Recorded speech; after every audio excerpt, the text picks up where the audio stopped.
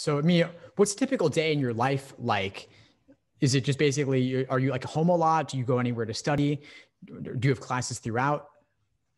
Yeah. So on Mondays, Tuesdays, and Thursdays, I have all my doctrinals. So I have contracts, property, and torts. And it's kind of spaced out weirdly. I didn't think I was going to like it at first because I have a 3-hour break in between contracts and property and a 2-hour break between property and torts. So I'm usually the kind of person, like in undergrad, I scheduled all my classes back to back. I just like getting it done. But since I don't have to go anywhere, I realize that it's really not that bad. I just kind of devote my time in between classes to doing work. And I feel like it's a lot more productive for me. And then at the end of the day, after my last class, I can just kind of say, okay, I spent the whole day working, so now I can take some time off. So I really do treat it like a 9 to 5.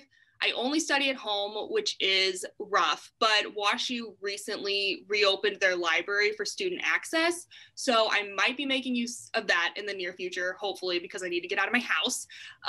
But yeah, excited that they're slowly starting to open things up. They're being very cautious. They've been very open. Like if we see the numbers in St. Louis going up, we're going to shut it back down again.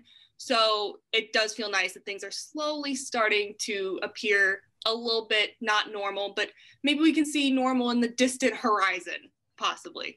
Well, it's awesome. They're actually going to give you a space to go. I mean, they have this library, and assuming that demand is not too high, they could even keep people spaced out or build like private study corrals, little areas, which the kind of libraries already have anyway, just for quiet. Mm-hmm. So I could see that being good. Have they said anything about spring semester, or is it definitely at home online?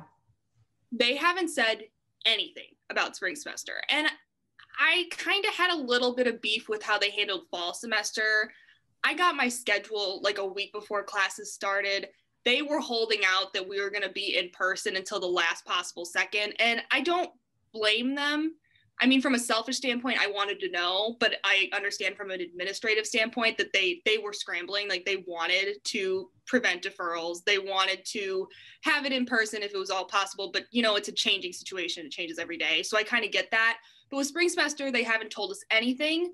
For me, since I live in St. Louis, it's really not an issue. But I have heard like classmates concerned, like, should I sign a lease? Because they didn't move this fall. So they're like, should I move for spring and sign a lease? Like, that's a big commitment. But they have said that even if they're in person, like you will be able to exercise the virtual option all year if you'd like. But we have no idea what the spring semester is going to look like at this point. Yeah, I mean, really, nobody knows anything, right? It's also up in the air. Thanks for tuning into the show. Please subscribe if you haven't done so already to be notified of new episodes as I release them. And feel free to reach out if you need anything at all as you move forward with your prep. I'm happy to help however I can. In the meantime, I wish you all the best and take care.